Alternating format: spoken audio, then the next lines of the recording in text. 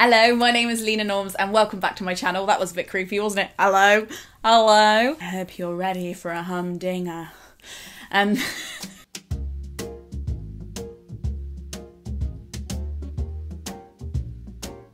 It's been a heavy few weeks on the channel, hasn't it? Everything in moderation, I always say. Give it a break, Lena. Give the people what they want, not what they need for once. Possibly one of the most requested videos on this channel has been a bookshelf tour. And as you might be able to see from the background of my videos, doesn't seem like a one-day chore, does it? Rome cannot be dismantled in a day. But for every job that must be done, there is an element of fun. You find the fun and snap, the job's a game. In other words, I'm doing each shelf one by one. If you don't think that sounds fun to you, perhaps you fundamentally misunderstood how similar we are. So for those of you who don't know, I work in publishing. It means that I get a lot of books for free, not because I am this person, but because I've worked within various publishing houses, and you either just get to take books home for free or you get given them because you're working on a campaign, lots of different reasons. So the other side of working in publishing is that you most likely live in London. And if you're under 30 living in London, you move a lot, and nowhere you move has enough space for all the books that you want.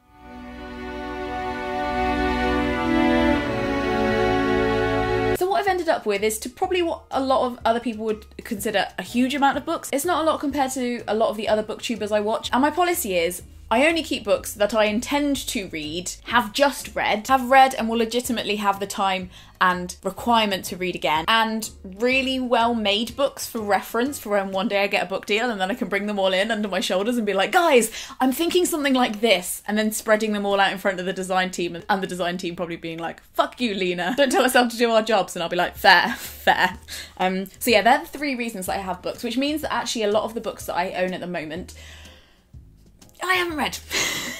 And that's a good thing. I think it's sad to have loads of books that have already been read sitting on people's shelves and never to be read again. I like to keep the flow of books smooth, and I give a lot of books away to the Gumption Club, which is a Patreon-only group I run and which you can join for as little as $1 per thing. So to feed your curiosity, I'm going to go through every single book. You'll see that my books are colour-coded. I don't really care if you think that makes me a basic bitch Tumblr girl. It looks neater on the eye. Because I predominantly own books I haven't read, I only really usually know them by the colour. It's actually the easiest way for me to find them. I don't know by heart every single author's surname.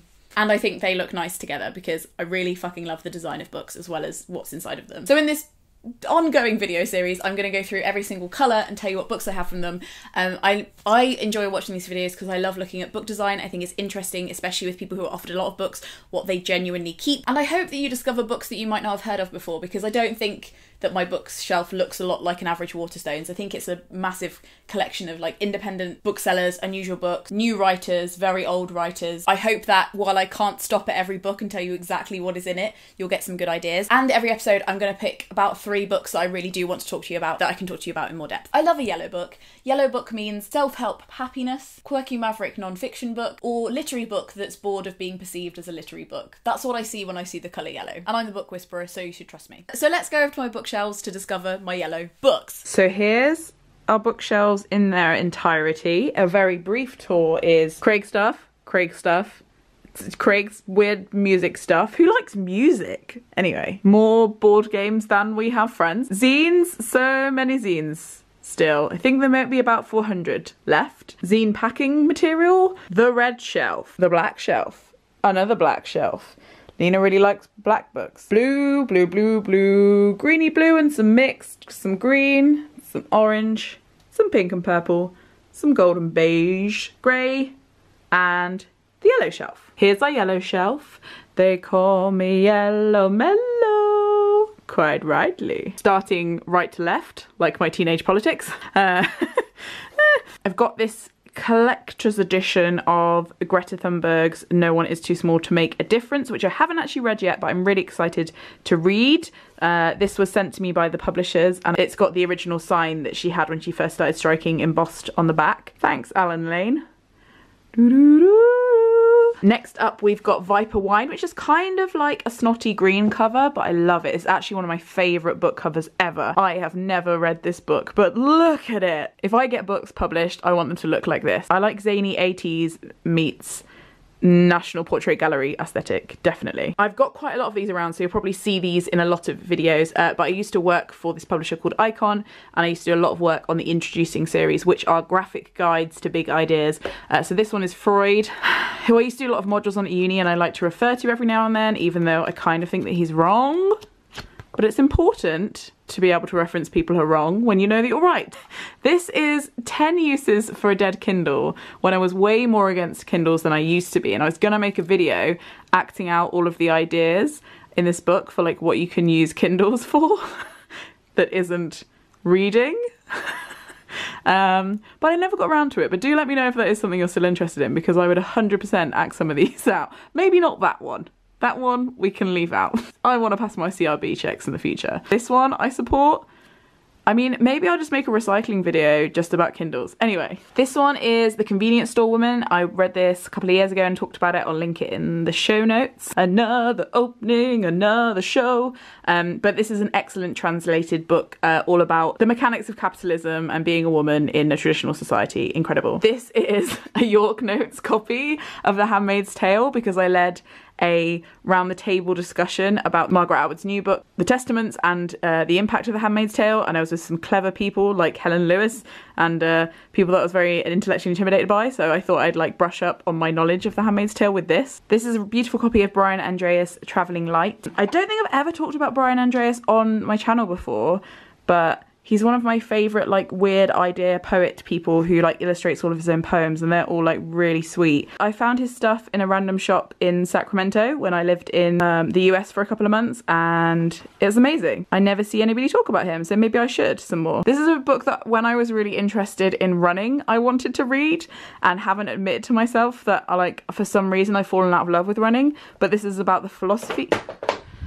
Fuck's sake. But this is about the philosophy of running and why we like it. So I guess if I want to get into running again and feel safe. Also, winter running for women in Britain, it's not the one. I just never feel safe. It's always dark. So maybe in the summer I'll try and read this and start running again, because I did enjoy it at some point in my life. This is a book that is spine only yellow, but it does belong here, I suppose. I just bought this, and it's one that I'm going to read all about vegan life, because I don't understand it or how to do it.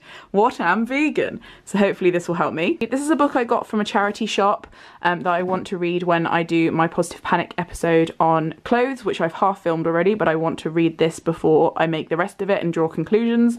So that's on the to-do list, I guess. This is Craig's book. I've never read it, although I do like Kazuo Ishiguro. This is also Craig's book. I have read it. It was really good. I don't need to tell you about Never Let Me Go. Come on. My friend Dottie, you might watch her here. She's called Dottie James. She loves Terry Pratchett, and I wanted to start Terry Pratchett, so I asked her which book I should start with, and she said this one, so I bought it. I think we were together. I can't remember.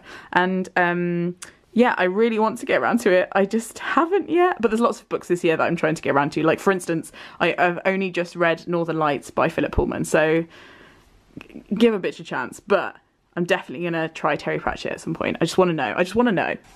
This is a book about publishing that I haven't read, but I like to collect books on publishing so that one day I can be the ultimate. I can make the ultimate guide to publishing, books about publishing. This one is by Jean-Paul Dudien, and I think it's a translation. This is Crushing It, which I've dipped into lots and lots. Lex Croucher is one of my friends, and this is amazing. This is a proof. It's comforting and refreshing, and I like all the typography in it. So I keep this one around so I can dip into it, go through one of the many topics that plague me, and let Lex help me with it without emotionally draining her for on-demand advice. This is How to Be a Poet, a book that I've talked about and I haven't read yet, but I'm excited to. This is a book, Dear Zealots, by Amos Oz. Amos Oz died recently, which is, again, you know, the horrible fate of humanity, but like how I heard about him.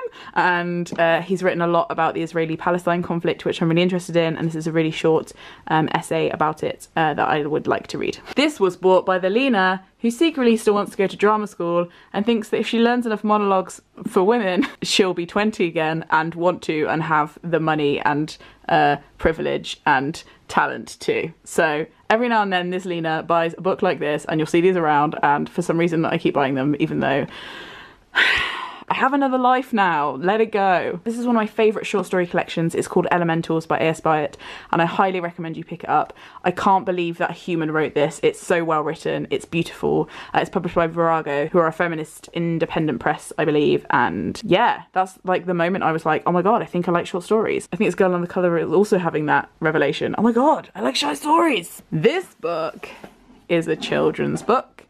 It's called Amazing Babes. I talked about it about 5 or 6 years ago, but I keep it around because I love it. It's kind of like before Good Stories for Rebel Girls was famous. It's really short sentences about famous women in history that are either really well known or have been like forgotten for some unjust reasons for a much younger age group than Goodnight Stories for Rebel Girls, but I like the fact that it also has this big information thing at the back, so adults who are reading it to children can learn about the stuff alongside just the very simple sentences. So I really recommend that if you have like a small toddler. This is World History for Dummies. I actually started reading this, bless me, and taking notes on it because I just felt really ignorant about 5 years ago, and I do intend to go through it. Like, I highlighted loads of it and was like, I want to learn this, but turns out quite a lot and need more time. Do not have time to invent a PhD on world history and then teach myself it over a night. Duh. Aim high, Lena, aim high. James and the Giant Peach, because everybody needs a copy of this just in case. I'm actually listening to an audiobook of this read by Roald Dahl at the moment, but I've read this book lots of times and it's definitely inspired some of my own writing and I love it. The Miss... Oh, why? We're back. I'm calm. This is The Misfit Economy, Lessons in Creativity from Pirates, Hackers, Gangsters and Other Info... Oh my god, do you know what? I might get round to reading this week. Come on, it's time. I saw this woman speak at a conference in Edinburgh and I loved what she had to say, and I'm going to try and find the talk and link it below. But I should get round to this. And you know what? When I was listening to this talk, and then a couple of years later, this book, Be More Pirate, came out. Who's written by a really cool man called Sam, who is very cool, but it really reminded me of the premise of this book by a woman, and I was a bit like, so I don't know if they are very similar. I have read Be More Pirate and I thought it was incredible. It was on my top 10 books of 2018, so I should read this because it sounds amazing and probably something I need right now. Do you ever have a thing where you like get hold of a book and you're like, I will need this at some point, I will need to hear this soon, and then you get to that point and you're like, yep, now's the time. Craftivist Collective yearbook, and also to go with it, How to Be a Craftivist, which is one of my favourite books of 2018. My friend Sarah Corbett wrote it. She was on my podcast. She talks about the art of gentle protest and not shouting at people and why that's effective and amazing, and we need introverts in the activism space. I would highly recommend it. This is Homecoming, which is a book I read last year, which is so good, and I actually listened to the audiobook in the end, so actually I'm going to give this book away to the Gumption Club now. It served its purpose, but it's really, really good. Actually, okay, this is one of the ones I want to talk about. This is Athol Hirsch's British on race, identity and belonging. If you haven't heard about this book, where have you been? You Had Better Make Some Noise, Words to Change the World is a pull-out book of quotes about protests and stuff, so I have actually been pulling these out and sticking them around my flat. But it's a really nice gift. It's a really nice reminder to yourself. I've been trying to learn by heart some of the sayings in it because they're really helpful and much more complex than just like, save the world, peace and love, man. Treats, another one of my favourite short story collections. I'll link where I've talked about this below, but what a masterpiece. Love this. The Highway Code, a classic. Fun fact, 8 driving instructors and 3 driving tests later, I can't fucking drive. This is the medallion that keeps the faith for me. I want to read this, but I haven't. All of the School of Life books I have ever read have been really, really great, so I've just been keeping this one in case I have time to make a home. I haven't read this. It sounds good though, doesn't it? I would like to write better copy. God damn it, Lena.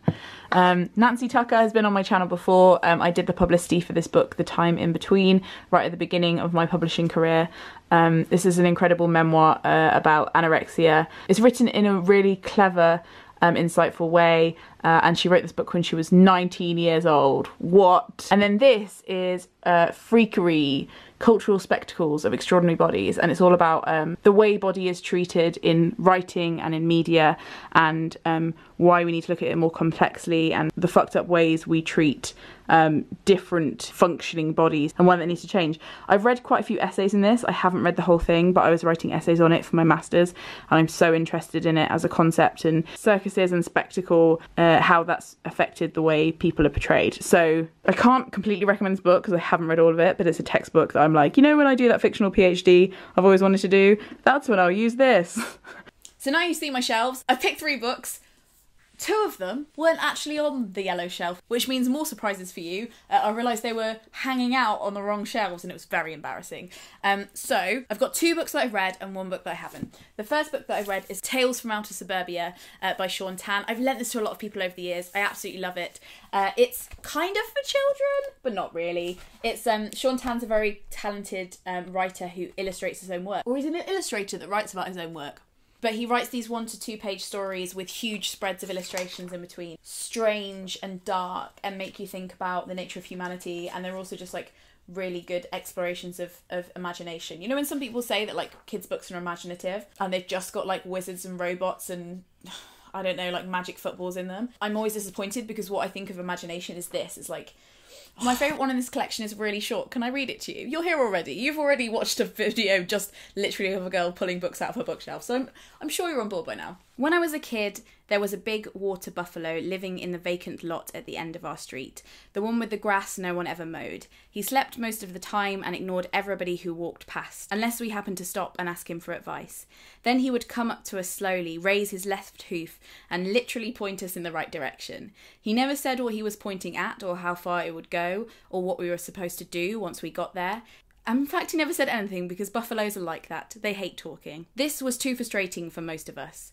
By the time anyone thought to consult the buffalo, our problem was usually urgent and required a straightforward and immediate solution. Eventually we stopped visiting him altogether, and I think he went away sometime after that. All we could see was long grass. It's a shame really, because whenever we had followed his pointy hoof, we'd always been surprised, relieved and delighted at what we found. And every time we'd said the same thing. How did he know? And then there's also this short story called Eric about this creature called Eric who comes to live with them, and it's a kind of metaphor about refugees, and it's really clever, and he hides in teapots and plants flowers, and it's amazing. So this is one of my favourite books on the yellow shelf that now belongs on the yellow shelf. How did you get away? The second one is Homecoming by Colin Grant, Voices of the Windrush Generation. This was actually on my specially mentioned of 2019, and I actually had to cut it from the video because the video was so bloody long and I could only include the top 10. But this was definitely one of my special mentions. I listened to an audiobook originally, and I'm going to include my rant about that from my last video that I had to cut here. Beautifully crafted non-fiction book by this incredible historian Colin Grant, who I interviewed on the Vintage podcast actually, and he has compiled this pretty much verbatim first-hand interview collection. It's over 100 interviews from the Windrush generation. Men and women who came to Britain from the West Indies between the 1940s and the 1960s. Parts of it that I really had no idea, I didn't even know about, like you don't know, like I know that I don't know what it's like to move to a different country where people are predominantly going to be racist towards you, be part of the Windrush generation, move to a different country, and experience everything that comes with being of the Windrush generation. But also there's loads of stuff I didn't know,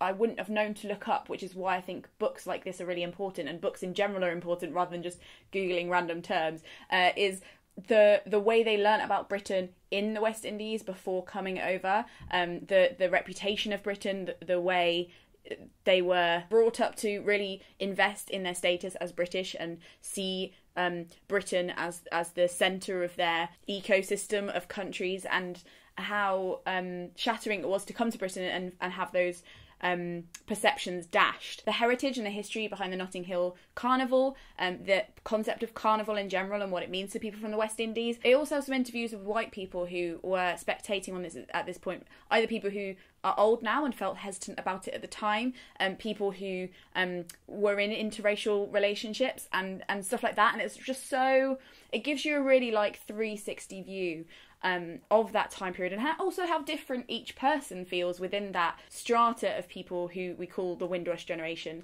and towards the end of the book a reflection on the Windrush scandal and what that really means for the future of Britain and how we've changed our feelings about race but also haven't.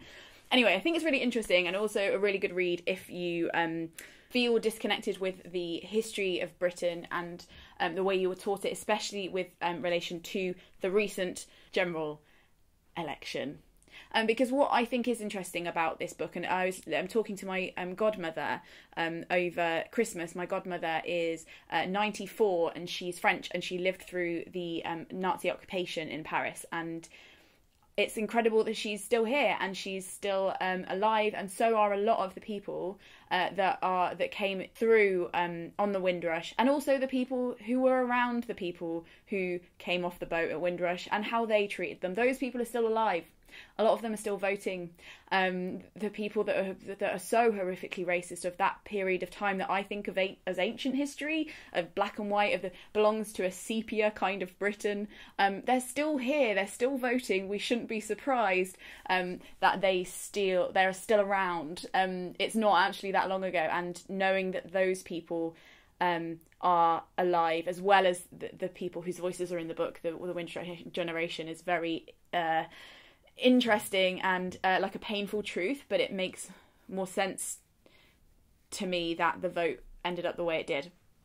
Am I making any sense? It's heartbreaking, but it's also really great and funny, and it brings out their personalities, and it's so warm, and I just love that book. So that is an honourable mention, because these experiences are important, and also the racists are still alive. And also, it's also the children that grew up with those people and were never told that it was wrong, and watched their grandparents do these horrific things to people of the Windrush generation and be violent towards them. Those children grew up and didn't get re-educated, and it really fucking annoys me, as you can tell from my gesticulations. And then my third book is How Should a Person Be by Sheila Heti. This is a book that I haven't read, but I really want to. I absolutely adored Motherhood. I think it was one of the texts that changed my life. Motherhood is a book all about the choice to be a mother, from a philosophical perspective, from an honest human perspective, from a raw, can you do art and still give your life to another unknown human. It's such a transformative fictional memoir, and I loved it. And How Should a Person Be is more her exploring who she is and her personality, and how to construct a personality. It's so up my street that I was almost scared to read it, because everybody was like, Lainey, you'd love this book, and I hate when people say that because it gets my hopes up really high and I don't want my heart broken. So I haven't actually read this book yet, but I'd really love to. And let me know if any of you in the comments have read it before, because I'd love to know. Thank you for coming to my Yellow Books TED Talk. Did you enjoy this video? Do you want this to be a series? Was that boring to you? I can't tell anymore. Thank you so much for watching this video. If you haven't been here before, I've got lots more book content in this playlist. These videos are available for free if you'd like to support them and help make them possible. You can join the Gumption Club, where you can also add me on Goodreads and get free on-demand book recommendations for me wherever you are in the world. I'm going to be giving this book away this week in the Gumption Club, so do join if you want to be in with a chance of winning. What colour would you like me to do next? Let me know in the comments below, and I'll see you in my next one. Frog Snog out.